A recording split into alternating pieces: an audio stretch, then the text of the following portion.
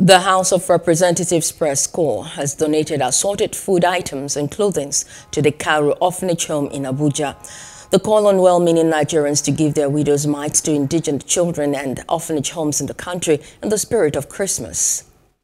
Hey, journalists, what are we doing here? Ours is to inform, is to educate, is to enlighten, and let the people know what is happening.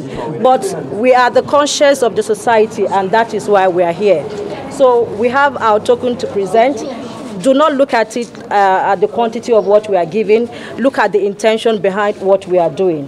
Like I always say, it is good to give, and the greatest of it all is love. And love simply means affection.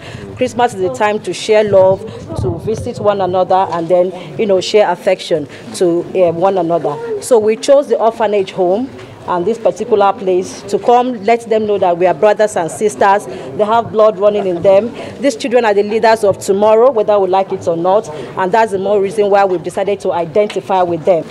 So educationally, just like how costly it is, but support is from our supervising ministry, that is FCT, and donors like you came now. Some people bring cash, food, and all those things. So that's how we sponsor them up to university level.